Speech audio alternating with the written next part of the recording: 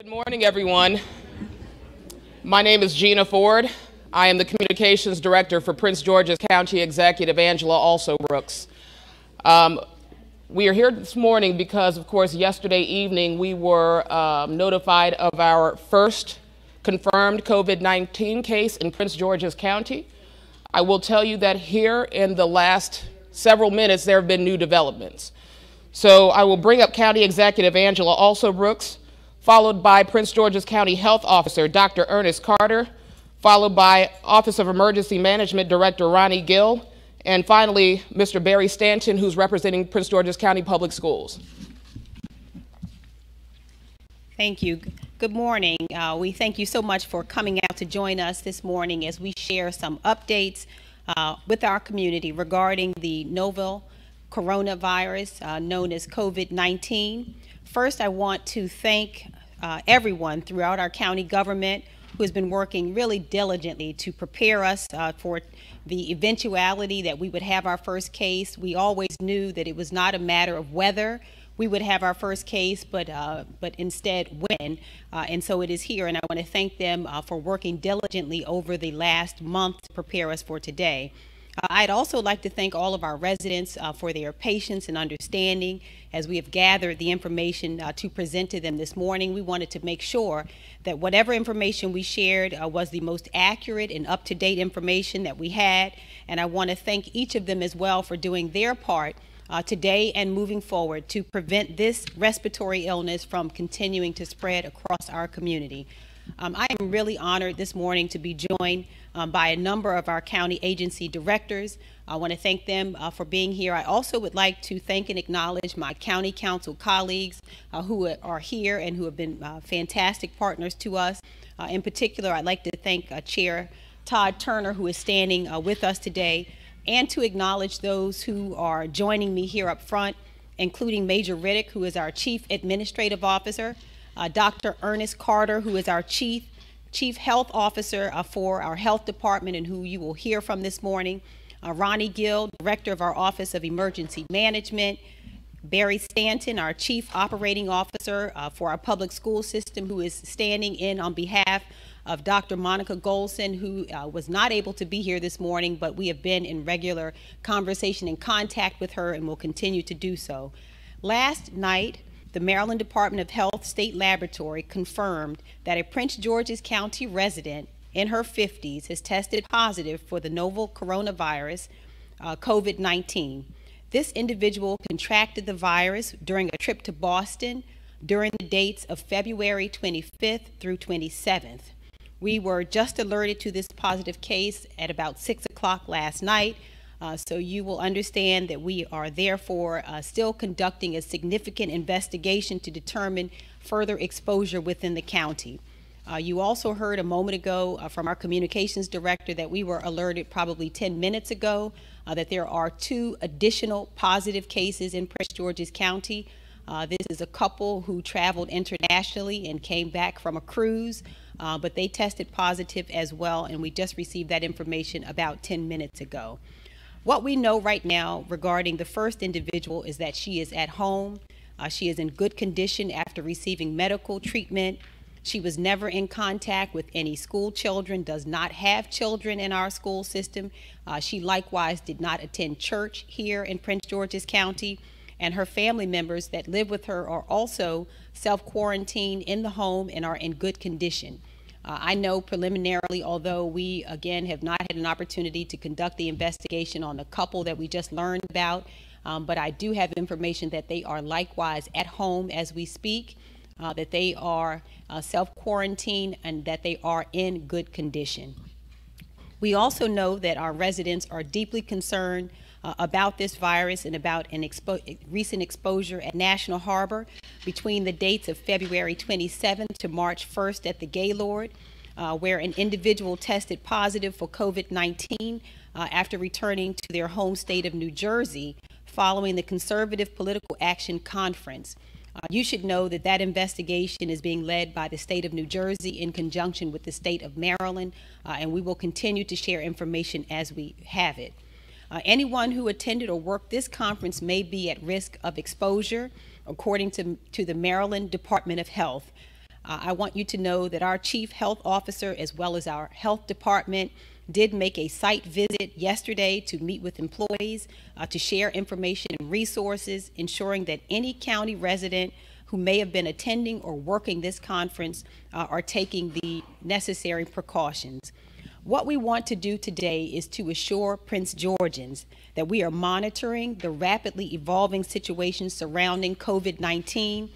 We are going to continue to do so in a way that is open and transparent, and we want to share and will continue to share the latest updates with our community on what your county government has been doing in conjunction with our partners on the council and other electeds to prepare for this COVID-19 virus. The Prince George's County government has coordinated efforts among all agencies to address COVID-19. This effort to this point has been spearheaded by our health department. Our county health department is also in constant and regular contact with our state and federal public health partners and receiving the latest updates so we can continue to take the appropriate steps necessary to keep Prince Georgians safe and healthy. On March 4th, prior to any confirmed positive cases in the state of Maryland, we decided to activate both our Emergency Operations Center, our Joint Information Center at an enhanced level. We have had staff working around the clock to monitor updates on this situation. We have maintained the same level of activation since the first confirmed cases in the state of Maryland were announced last week, and since the most recent announcement that there may have been exposure risk at the recent CPAC event at National Harbor. In response to the first positive case in Prince George's County, today I am raising the level of our Emergency Operations Center and Joint Information Center from enhanced to a partial activation. What this does is to release additional resources, brings to bear a number of additional county employees who will be working around the clock to further collaborate and ensure that all necessary steps are being taken to prevent the spread of germs and this respiratory illness like the COVID. Our Office of Central Services is working with the Office of Emergency Management to quickly obtain essential items ranging from sanitizing supplies and cleaners to protective clothing and equipment. Additionally, OCS intends to make full use of its 100,000 square foot warehouse for stocking, inventory, and fast delivery of essential items and supplies. Our Office of Central Services is also instructing the county's custodial staff to incorporate cleaners that are EPA-registered antimicrobial products for use against COVID-19 into our existing daily routine cleaning of all of our county government buildings, and we will continue to do this. This will include placement of hand sanitizing dispensers throughout the common areas of our government buildings to ensure that our employees and residents who visit our buildings are safe. Our Department of Family Services has been in close contact with our senior centers. As you know, we are very concerned about our seniors and others who may have chronic medical conditions. So we've been working with our nursing facilities across the county. They have implemented the Centers for Disease Control guidelines to ensure that our seniors remain safe and healthy, and are following flu and virus prevention protocols to ensure facilities are thoroughly cleaned and disinfected. And more specifically, for our seniors who aren't in nursing facilities, many of whom, as we know, may not have access or knowledge of the internet. Many of our seniors likewise do not have smartphones, and so we have been working to get information out to them via hand delivery. We've actually been taking around that information to those facilities, including a fact sheet on the coronavirus that has gone to all senior nutrition sites to be passed out. And it's also being included with meal deliveries to homebound seniors this week. This fact sheet has also gone out to all of our senior apartment facilities to be distributed by hand to all residents. The Maryland National Capital Park and Planning Commission, Department of Parks and Recreation of Prince George's County also continues to monitor its facilities because we know many of our residents use those facilities, but they've been monitoring them to ensure that supplies are on hand and that they are properly cleaned. At this time, the department's programs and services will continue on a regular schedule. Our fire and EMS department has already confirmed as well that they have enough personal protection equipment for all of their employees, and we are working with our police department to ensure the proper equipment is available for all officers as well. We also have new procedures in place with public safety communications to screen symptoms via phone, and guidelines in place as well to ensure that staff responding to any of these emergencies can take appropriate precautions if the resident has signs or symptoms of COVID-19. Our Department of Public Works and Transportation, as of this moment, has not canceled or modified any transportation services at this time. And so we want that to be known by our residents. The transportation services will continue as usual, but they are ensuring that universal precautions for infection control are being included in the daily cleaning of our county's bus system, the bus. Our buses will now be cleaned at a minimum twice a day. The Department of Public Works and Transportation is also preparing contingency plans for alternative modes of transportation for many of our vulnerable populations in our county. We want to ensure, for example, that those who are receiving dialysis treatments will be able to continue that no matter what happens with transportation. We have alternative plans to make sure those individual patients can be transported for their treatments. For our government employees, I want you to know that our Office of Human Resources Management has been working around the clock to ensure that where appropriate, telework will be able to be used. We also want to reduce the number of staff in the workplace. In addition, the county government will be sending all of its employees information that will be helpful to them at this time. We will continue to communicate with them. In regards to events, we are reviewing all of our upcoming major events and making a determination about whether or not to postpone these events, and we will be doing this on a case-by-case basis. Today, and it gives me great sadness to do this, but I am announcing my decision to postpone our Women's History Month luncheon that is scheduled for March 26th. We are also postponing our Census Block Party, which is scheduled for March 28th. We are doing this out of an abundance of caution, and we'll provide further updates to the community when we have new dates for these events, as well as we make decisions regarding other events that we may need to postpone. Finally, we have produced a number of fact sheets and infographics discussing the coronavirus and several easy, everyday actions that we want residents to take to prevent the spread of germs. These actions include: please wash your hands as often as possible with soap and water for at least 20 seconds.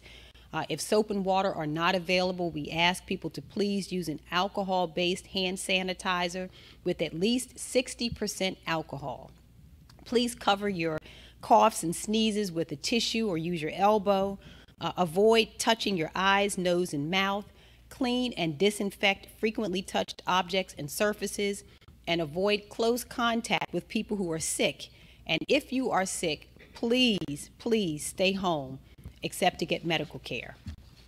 These fact sheets with information have been distributed to all of our county agencies who are consistently posting those materials on social media. We are also, because again, there are many of our residents who do not have access to social media, we are bringing those flyers to community events and also sharing them with community partners like our senior centers and our libraries. According to the Center on Disease Control, some residents are more at risk of potentially contracting COVID-19, such as our seniors and those who have chronic medical conditions like heart, lung, and kidney disease. We advise those individuals to please take precautions, including staying at home as much as possible and away from high traffic areas when in public. Please avoid contact with those who are sick and wash your hands often, and have access also to several weeks of medications and supplies.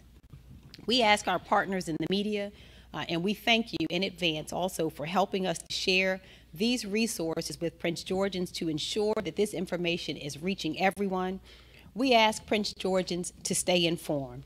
You can do this by calling our hotline.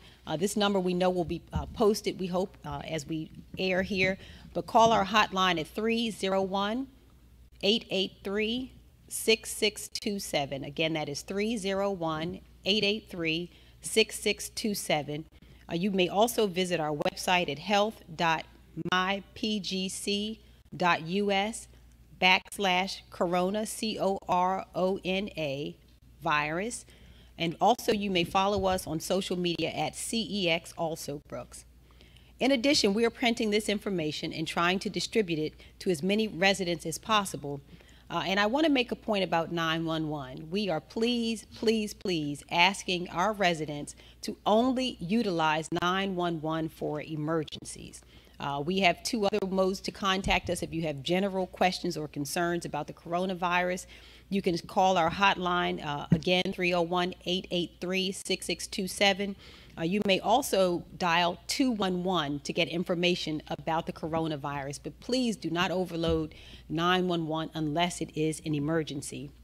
Staying informed is absolutely critical, as misinformation about COVID-19 can create fear and hostility that hurts people and makes it harder to keep everyone healthy. That's why we are working to make all of these resources, information, and updates available to our residents in as many ways as possible. We have translated, for example, much of this information into Spanish, French, and Vietnamese, because we want to be able to communicate with every aspect of our community, and we ask you to please help us to make sure that that happens. Again, what you should know today is that the county, our government, and all of our partners are doing everything we can to respond to this rapidly evolving situation. The health and safety of every Prince Georgian is our top priority, and we will continue to take the appropriate steps and provide the latest updates to protect the well-being of all of our residents. This is a concerning challenge for Prince Georgians. By working together, we are fully prepared and we are well equipped to handle this situation. So thank you so much. And I'd like to turn over now to Dr. Yes, there you go. Dr. Ernest Carter. Dr. Ernest Carter, our Chief Health Officer. Thank you. Thank you. Good morning, everyone, and thank you for coming. Right now, the Health Department is working closely with the state to investigate Prince George's County's first confirmed COVID-19 case, as well as the 2 additional ones we just found out about. We're pleased the patients are doing well at this time. They're at home, and they have family members who are doing well also, at least for the first case that we've started our investigation on.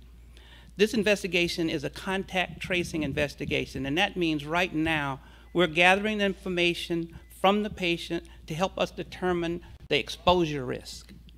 And that allows us to understand how other people have been exposed, and we figure out from the very beginning who got exposed and what we need to do to help them move forward. Prince George's County is prepared and ready to do everything we can to keep residents as healthy as possible. Myself and my staff are receiving updates and guidance from the state and the CDC, and we're also communicating to other counties. We're closely monitoring and sharing information about preparations, prevention, response updates, and additional cases. At this time, this remains an evolving situation. Guidance from science and public health experts will continue to change, and that's important for you all to understand, and we will adjust as that change, as we become more aware of the change. As that happens, we will be here to update you on the facts and the best advice to keep you healthy. Coronavirus spreads person to person, primarily through coughing and sneezing. Patients have reported that it takes anywhere from 2 to 14 days to start feeling symptoms after exposure. As has been previously said, these symptoms are fever, which is higher than 100.4, a cough, and difficulty breathing.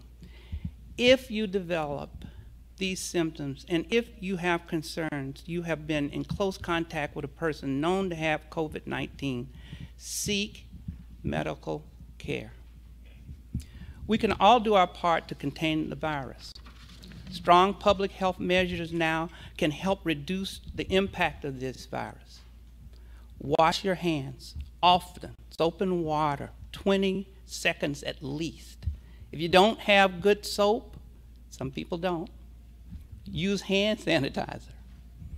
And if you don't have hand sanitizer, use at least a solution that has 60% alcohol. Cover your mouth when you're coughing and sneezing. Try to keep your hand out of your face if you can and touching your face.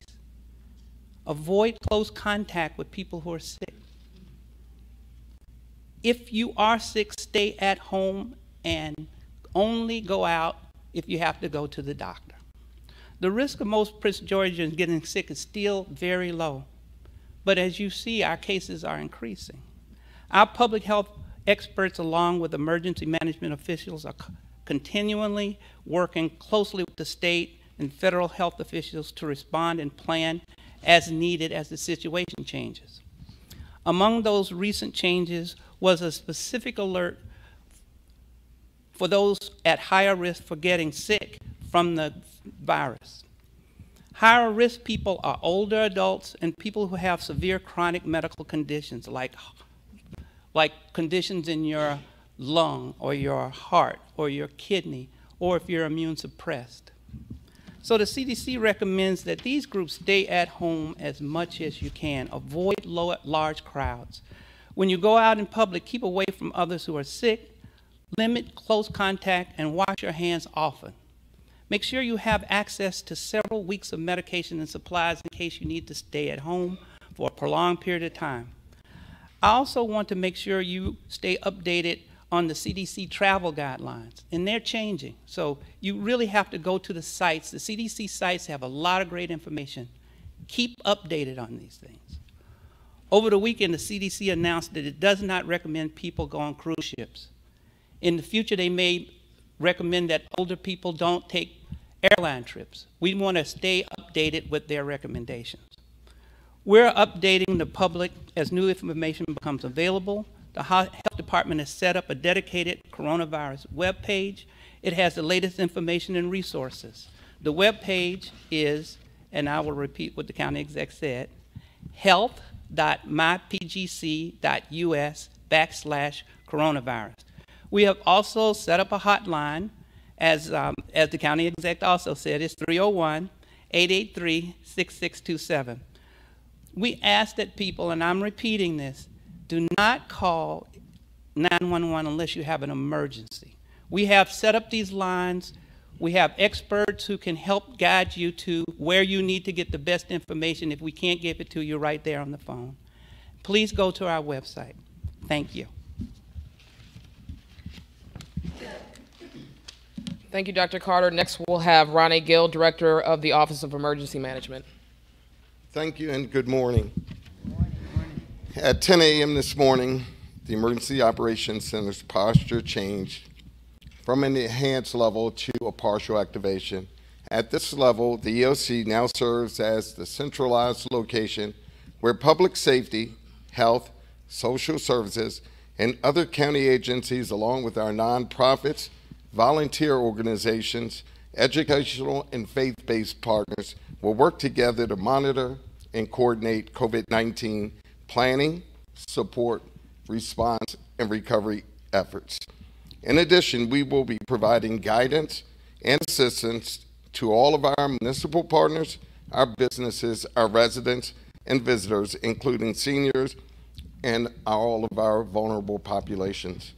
We will continue to maintain the functions, roles, and responsibilities that we had at the enhanced level, but we will increase our coordination, planning, and response efforts with the staffing from selected agencies. Some of these agencies are the Fire Department, Department of Family Services, Department of Social Services, our Office of Community Relations, our Information and Technology Office. These folks will come together so whenever we're working on a problem, we're able to determine that solution. We will also be working to maintain situational awareness, information sharing, and coordination with our federal, state, regional, and municipal partners. Our Joint Information Center was activated, as stated, on March 4th, and our county public information officers will continue to work in collaboration, keeping both the employees, residents, businesses, and visitors informed with accurate, consistent, and timely messages regarding COVID-19. As mentioned by the two previous speakers, additionally, the Health Department's call center was transferred to the Emergency Operations Center due to the heightened level of concern and questioning they would receive. The call number again is 301-883-6627. Our main objective will be to continually collect, evaluate, and disseminate COVID-19 information to county and state agencies, our military partners, and our federal agencies. Lastly, as we continue to prepare and respond to COVID-19, I encourage each and every resident to sign up and utilize our emergency notification system. You can do that at alert.mypgc.us. Thank you. And then now finally, we will have Mr. Barry Stanton from PGCPS.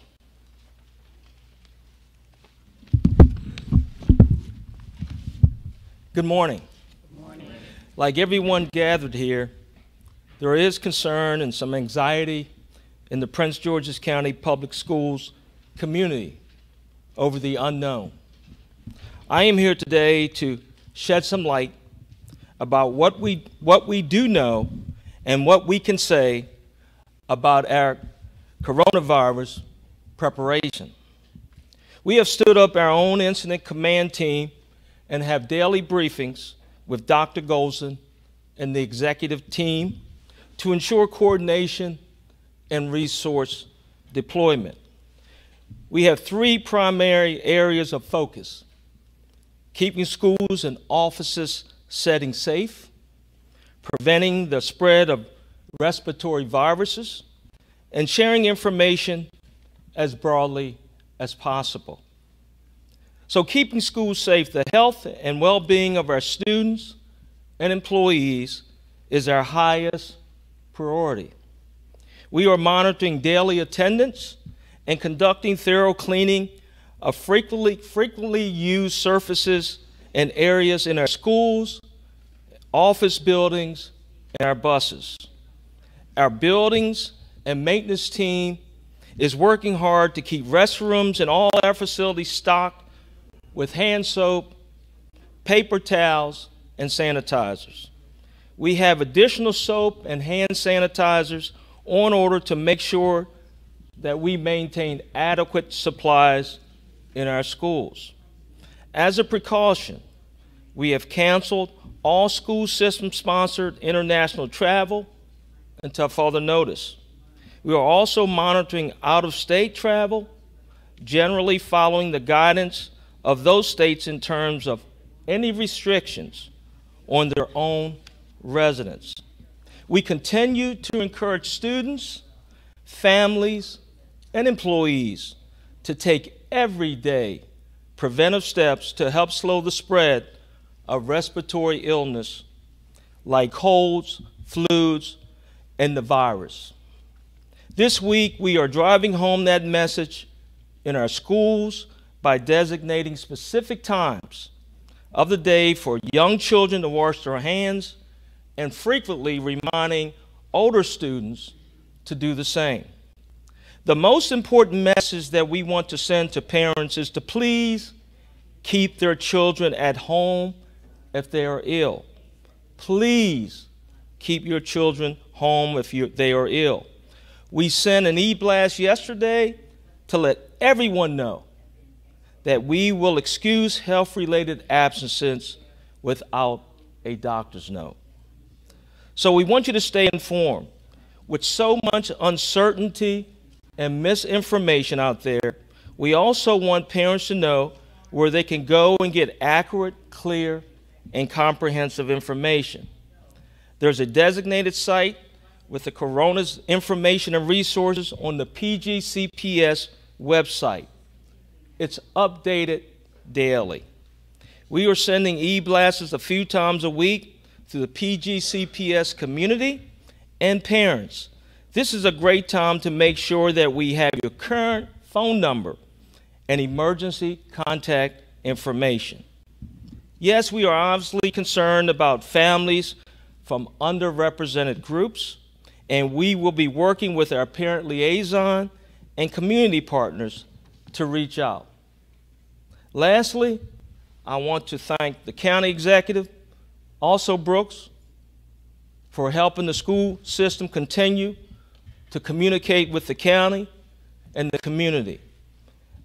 My former DCO colleagues, I want to thank you for your support, and the entire county government for their outstanding coordination and the collaborative approach we have taken to ensure we keep our residents, our families, and most importantly, our students safe as we address this virus together. Thank you very much. All right, now with that, we will take any questions. Dr. Carter, there's a lot of anxiety around the country and for local officials about this issue of testing. I know that MDs and emergency rooms and others are in charge of deciding who gets the testing. That's true. Could you reflect on that for us, please? Are tests available in your county in the volume that you feel is necessary?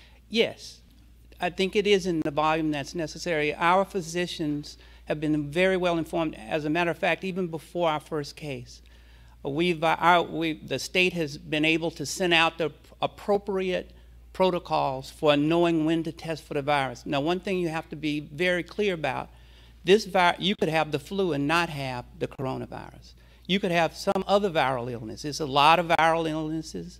And so you want to be sure that a medical professional differentiates you from those and what could be corona. When their suspicion is high enough and they have guidelines, then they'll send you for testing. So right now, we feel very confident we have all the tests that we need for right now. And we've been working in conjunction with the state of Maryland, and they have been working with the federal government to make sure we have it for the future. Could you tell me how many tests have been done within the boundaries of Prince George's County? I can't. It's impossible. Because one thing that occurred was the state allows labs that are not the state labs to be able to do the test. And when they do those tests, they don't report that to the health department. They don't report it to the state. They report it to the state, but when they become positive, that's when we find out about it. So we don't know how many tests are out there. We do know that when they become positive.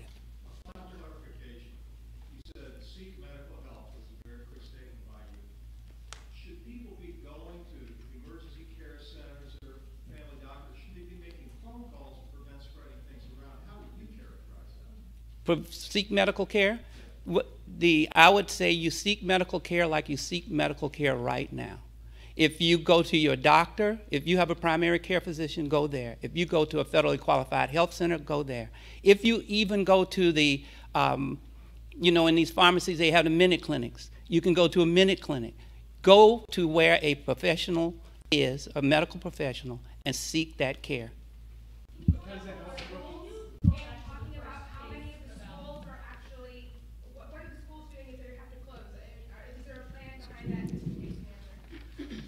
Yes, I could tell you right now, if we have to consider closing school, obviously we're going to work with our health department and our federal partners and the CDC to make sure we understand all the guidelines to do that.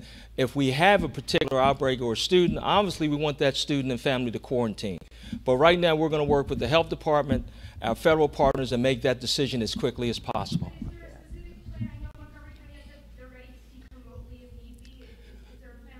We're looking at remote, as far as remote type of teaching for our students. We're in the process of working with our IT department now to look at that. So we're looking at all those particular options right now.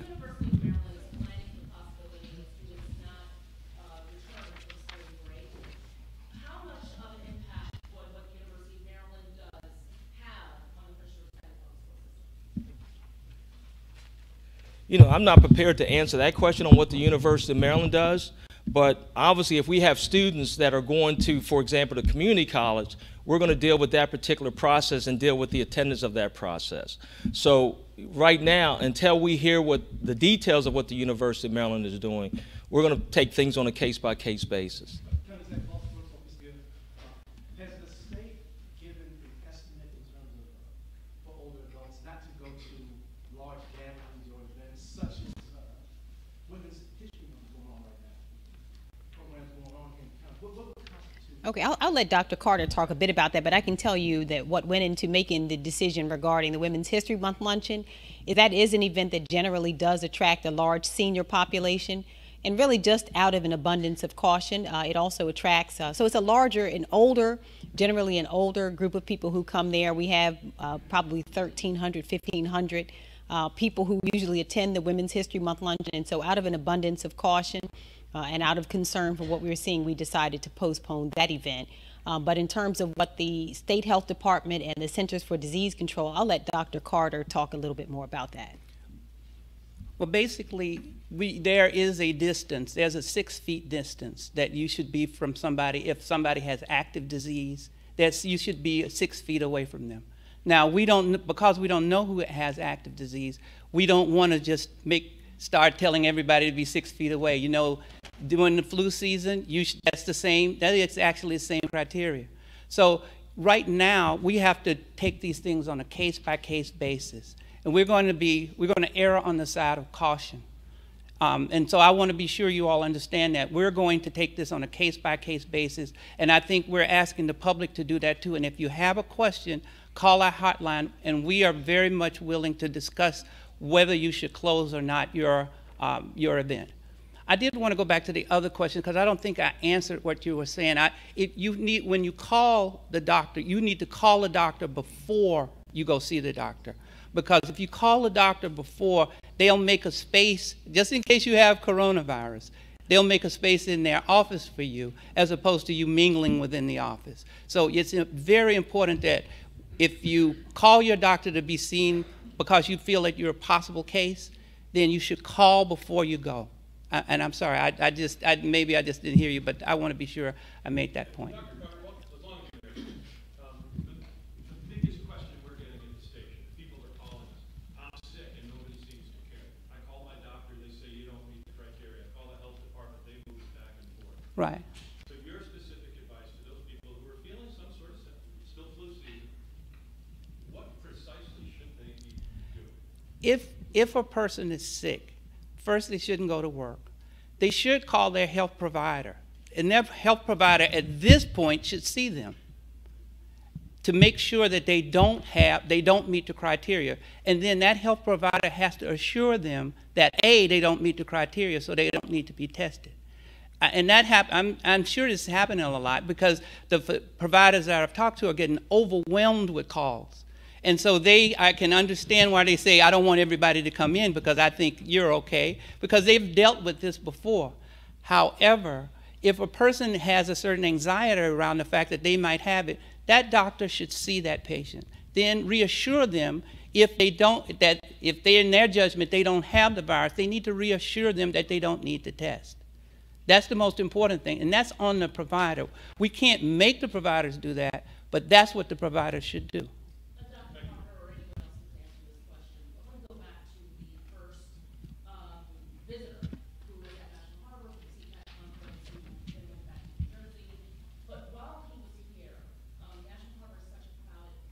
Mm-hmm. Do you all now have the information from the CDC on where he visited? Did he go to GM? Did he go to any places outside of just? We don't have the information. New Jersey does. New Jersey has all that information. And in their investigation, if there's a role for our health department to play, they inform us of that. If not, then they inform those jurisdictions that have those active cases. So they will basically go and interview that person, find out every place they went, and then in the possibility that they may have been there, then they do an investigation. Then they determine whether or not who this person came in contact with and what they need to do with that particular person. If it involved our health department, any of our citizens that we needed to do an investigation on, they would contact us and we would do that investigation. I would not, in this forum, reveal who those people were or anything, but we would do the investigation, we would take the appropriate steps, and then inform them and go up the chain to the state and then up back to New Jersey. You reported 2 additional cases just now at the press conference. The governor's communication director tweeted that the state's official tally stands at 6 and that they are still working through the process of confirmation for those other 2 cases. Right. So why do you report that now? Are you confident we do have those 2 additional cases? Yes. So you just went through the public information channel. We get it a little faster than them. So we know that we have those 2 additional cases. Military bases in the area, what are they doing exactly? Andrews has many people coming to it every day, outdoor. What is going to happen? I'll let Ronnie answer that. We've been in contact with all of our federal partners. Immediately following this call, we have calls scheduled with other elected officials. We have calls scheduled with our higher education institutions, as well as Andrews and NASA. So we work with all of our partners. Most of them have EM directors, and we work directly with them on what we're doing in the county. County Executive, with all the information that you've been absorbing in the last several days, where do you think we're headed? I mean, the number of cases is expected to rise. Do you expect that we're going to, what's your summation for the people of this county? So what we expect is this is a virus and we expect it to spread. The reason that this press conference is very important to us is because we believe that the public has a role in helping us to prevent it from spreading. Viruses spread, the flu spreads, but we have in our community the power to prevent it from spreading by following the recommendations that we shared this morning regarding if you are sick, stay home, be that from work, school, church, whatever it is, to stay home, asking people to wash their hands, to really put all the precautions in place. We don't know how far it will go. We hope that we are able to contain this very soon, but we can't say with any certainty. But what we can say is that viruses spread and that the public can assist us in helping us to prevent it from spreading any further. Dr. Carter, was there something additional? No, I think you said it eloquently, but I did want to say, this is epidemiology. This is how viruses spread. And if you look back 10 days ago and look at now, you can see there's an exponential rise. So we're going to have more cases. And if you know the history of viruses, you know that when a new virus comes out, it's not like an old virus. An old virus is sort of seasonal. But new viruses can last for a year or so. So we have no idea right now. We can't say with certainty. But we are, like I said in my presentation, we're following the science because that's where the information lies. And we're talking to the folks up at the CDC if we need to and following their guidelines. And so we will keep you informed and be sure we know that this is an evolving situation, so we will keep you informed. And that's as much as we can tell you at this time. Dr. Carter, can I ask you one more thing on that subject, please? The stated goal of federal officials is to try to even out the exponential rise that you spoke about because of healthcare capacity. We don't want to overwhelm our healthcare systems, understanding that this is likely to occur. Mm-hmm. Could you provide me any information about how much respiratory support is available in the county? Does the hospital system have enough? Where do we stand on that? We have in this county, and I'm happy to say, some of the largest and most well-equipped hospital systems in the country, between the University of Maryland, the Washington Adventist system, MedStar, Luminous Health, and we feel very confident we have the capacity. And one of the things that we have to do in preparedness is to see whether if we had a tremendous surge in cases, could the hospitals handle it? And we feel very confident they do. That's what our emergency preparedness does. We do that in conjunction with the state. So I think we can safely say we're okay.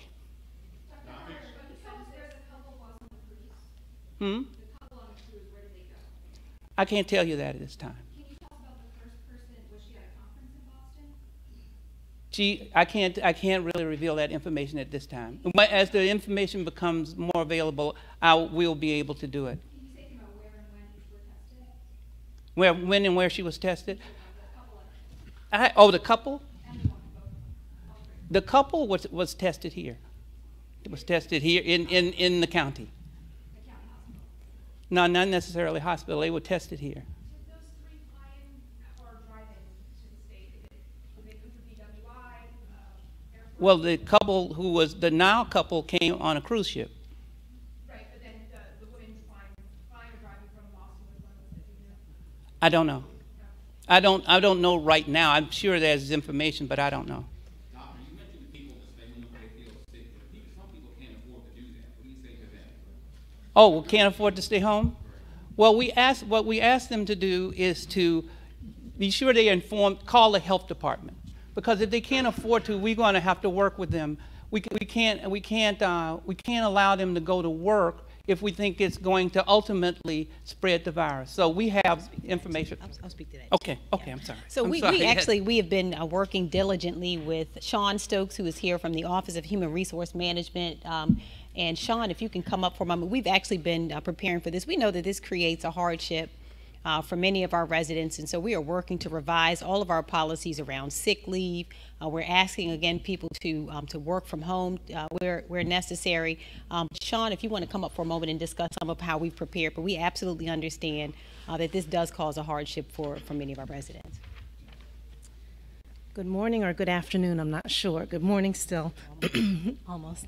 So we have activated a relaxed telework policy so that we're able to allow those employees who normally would come to work every day to work from home. So we are actually in the process of sending out something to the entire workforce as well as our agency directors, just basically advising them to take an inventory of those employees who are in what I would say more of a confined space to minimize risk. And if we have the ability to allow folks to work from home, again paid, we will do that. So. Canceling a census event, and that's huge for this county. I know this county has talked a lot about state taxpayer not back there. This county has been worried about getting a fair count on the census. Can you talk about how this virus might impact the count on the census? Well, we certainly hope that nobody will be discouraged from participating in the census. You're right. We have so much at stake. This county lost $363 million in the last census count because we were considered hard to count. We were the most undercounted jurisdiction in the state of Maryland. That census can be completed online. It does not require you to be in the presence of any person. So that information is critically important. We thank you for asking it this morning. And we have been out and about in this community. This is not the first time. So the block party was one of several. We've had any number of events for nearly the last year that we have been working on this. So we've been working on this about a year. We've been in our communities. We've hosted those block parties. We've been bingo with seniors. We've done a number of activities to get the word out. But thank you for reminding us that we do need everyone because we have many federally programs, federally funded programs that Medicare, for example, school lunches for our children. There are so many federally funded programs that this census count relies on. So we still need people to be really attentive to this, that they should fill out the census. So we're canceling those public events regarding the census count for now. For people who want specific and direct information on the number of cases, if they continue to grow, do you want them to come to your Twitter account? Should they go to the Department of Health? We will report those cases relating to Prince George's County through our health department, and so please feel free to utilize the website. We set up a special website regarding COVID-19 for the county, and we will continue to update that particular site with information as we have it relating to the numbers of cases and the other information that we're able to share. So feel free to continue to consult with our website and to call again if they have any questions. Anyone who has any questions, please don't hesitate also to use the number that was given out today to answer those questions as well. And so, Tracy, I'll also mention that in those terms, the county government website, and you'll see that we have a special landing page there. Everything that's there takes you to the health department. And so on the county government homepage also, you can find easy access, and on every single government page to take you to the health department website as well. And I'm reminded by Betty Hewlett, who is leading our count effort through Maryland National Capital Park and Planning, that you can literally call also to complete your census count. So call, go online. It does not require you to come out of your home to participate in the count. Can you just clarify on CPAC, please? Anyone who worked the conference or attended From the hotel. It was mentioned that they should take necessary precautions. What does that mean? So what it means is that we had a number of employees who were working at the hotels, for example, and those are the individuals that our chief health officer went to visit, and the health department to give information about monitoring themselves, making sure that as they have, and if they had any symptoms, what to do in that case, and taking the precautions we mentioned here, washing hands and those kinds of things. But that's what we mean when we talked about employees, is the employees who were at the site of the CPAC conference. That's who we're talking about. So these are people that if they have symptoms, Dr. Carter. Yeah, I will tell you, they should take their temperature twice a day. They should, and if they should have a temperature, then they should call their physician and notify us, and the physician should see them. So if they started to develop symptoms, same thing. They should call their physician, notify us, stay at home. No quarantine unless they start having symptoms, and especially if they have a fever. And you all have not been asked to go to the area of restaurants, employees, not to go to any of the other places at National Harbor, just the Gaylord. That's the only place that you all have been asked to focus your resources after CPAC. In terms of employees. Right, that's the only place. That's the only place so let me be clear. So the investigation goes from New Jersey to the state. So the state contacted us and said, this is where you should look. And then Gaylord was one place, and then there's another hotel. And we focused our effort there. And I also want to mention that we had, the chief is here, he can speak to it as well, but we had 350 police officers when we talk about employees who were also on site, and we've taken special efforts to make sure that we have spoken to those officers. And Chief, if you want to give some information about that. Certainly, thank you, Ms. Olson-Brooks. Let me be clear at the beginning of this, ladies and gentlemen in community, your entire government is listening attentively and acting deliberately on your behalf. There were 353 Prince George's County police officers detailed to the CPAC conference to handle traffic, to prevent disorder, to keep you safe. We have personally contacted every one of those officers. No one is presenting any symptoms associated with this virus. My partner in this, Chief Green, has likewise looked into the members of her fire EMS department. No one is presenting symptoms there, and we've talked to our community partners and other partners, and again, we have no reason to believe that there's been a coronavirus transmission associated with that. We are acting deliberately and methodically.